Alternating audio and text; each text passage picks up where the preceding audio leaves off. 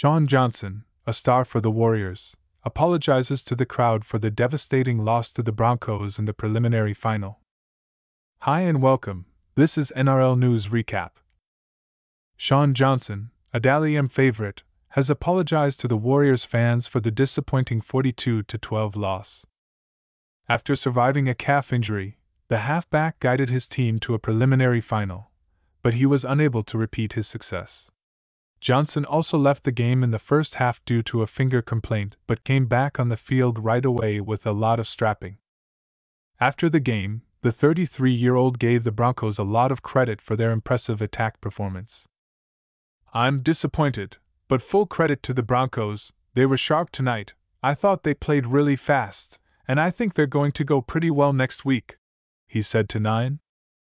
Despite the defeat, the halfback reflected on his team's season after finishing 15th the year before.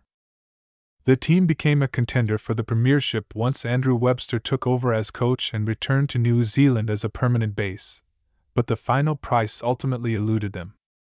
"The turnaround has been massive, obviously, for the club to be able to go back home, and I think rugby league in New Zealand is popping off right now," Johnson said.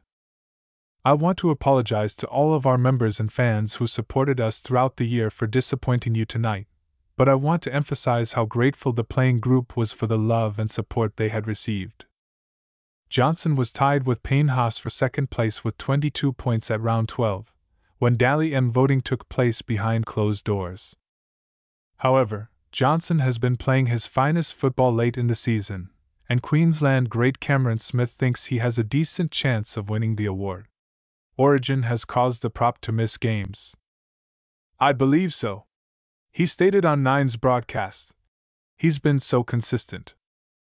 The Warriors had a successful season overall. He'll gain a lot of ground." Hope you like the video.